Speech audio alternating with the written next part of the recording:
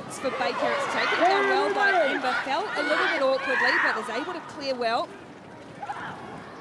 There's Tarina Titamaki on the field for New Zealand, and 11 having to shadow across the power runner of Kristi Kirshe. He fends her off. They're still chasing New Zealand. Kirshe has got too much gas. Kristi Kirshe is a star in the making for the USA. I believe a star is born, Ricky.